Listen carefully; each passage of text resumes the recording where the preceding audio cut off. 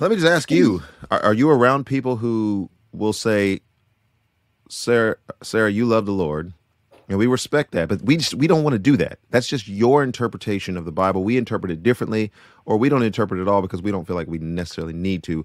What are you hearing out there as you have conversations with people? Yeah, I mean, honestly, I feel like there's a range. There are people that are studied that have grappled with this idea of inerrancy, and some people outright reject that. Some people question it, and other people don't really understand that they have to have a definitive understanding of what their truth is in order to come to a realization of what Yep. their belief is on the topic.